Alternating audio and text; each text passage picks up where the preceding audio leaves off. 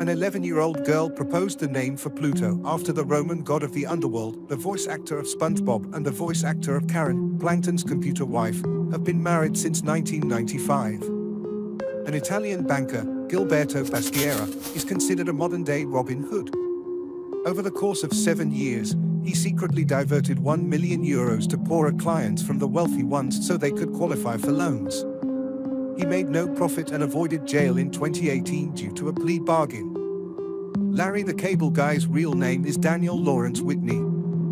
His notable southern accent is fake. He was born and raised in the Midwest, not the South.